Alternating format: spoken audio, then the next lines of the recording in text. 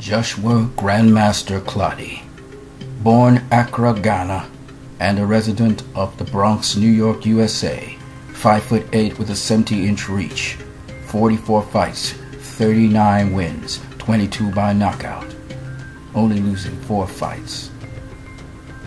Clottey keeping the high guard stance, having big, thick arms, he was a true welterweight. In the beginning of his career, he fought at welterweight back in the year 1995 against Samuel Lutzu. In fact, he started at junior welterweight. He would go on a number of fights later to win the Ghanaian super lightweight title, also known as the junior welterweight title. He would move on to win other local titles until he faced Carlos Baldomir, November 29th, 1999. Joshua Clottey was losing the fight, and he was disqualified for persistently using his head. However, it must be noted that in this fight, you could see the elements of Joshua Clottey's style. Using the high guard defense, he would ward off just about every punch to the head and to the body.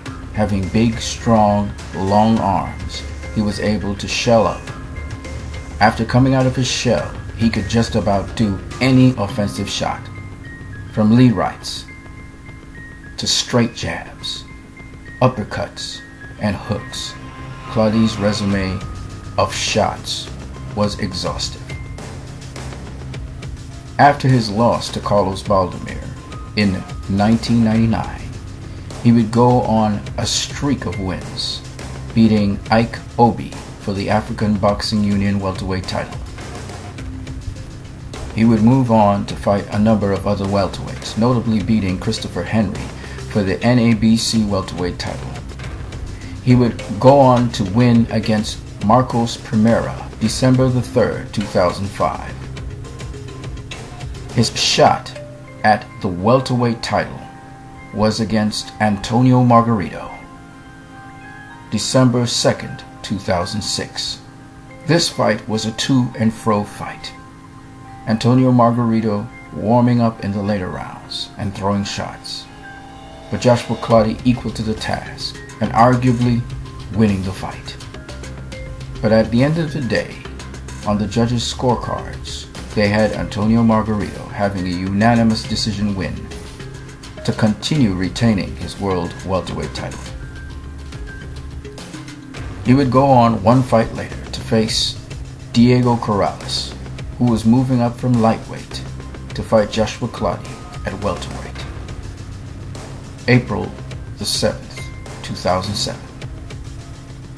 In that fight, Joshua Clottey was able to overcome Corrales in a neck-and-neck competition when he dropped him in the 9th round. He would proceed in the final round of the fight to knock down Diego Corrales yet one more time. He would go on to fight a number of other notable fights at welterweight, finally getting another opportunity to win a world title against Zab Judah, vying with him for the vacant IBF World Welterweight title, August 2nd, 2008. He would go on to defeat Zab Judah and take the IBF World Welterweight title. One fight later, he faced Miguel Cotto, June 13th, 2009. In that fight versus Miguel Cotto, Joshua Clottey was knocked down in round 1 after doing some good work against Miguel Cotto to lose the round. Cotto would later on be cut above his eye, though Clottey came on strong and was landing the majority of punches.